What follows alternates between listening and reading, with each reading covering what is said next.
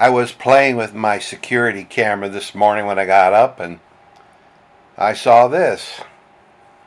Not quite sure what's going on, but the police are checking out where the accident was just the other day. I made a video, and an extended video of a thief that stole some equipment from the flea market, came careening across Lenox Avenue at about 45 miles an hour and hit the Jehovah's Witness storage building next to our house.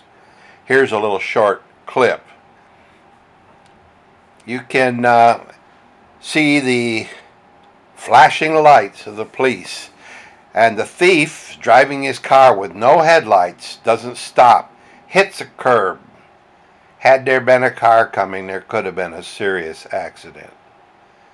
The dust flew, and there were cop cars everywhere. So now, these officers are checking out what happened and looking at the tracks in the dirt. And for some reason, they came over on my property, and not quite sure why they were coming over here, but I'm glad they did, and I'm glad they do. So there you see, they spot my security camera. They're shining their light on it right now. So now the police know that there's a camera that covers Ramona, Garth, and Lenox Avenue. They walk up and they spot my second security camera. It's over here that shows another angle. But they don't see the security camera that's behind them.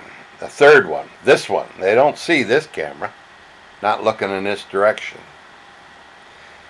You notice how their uniforms look gray, but when there's some light shining on them, those gray uniforms are actually black. See? Look, they're black. That's that infrared that does that.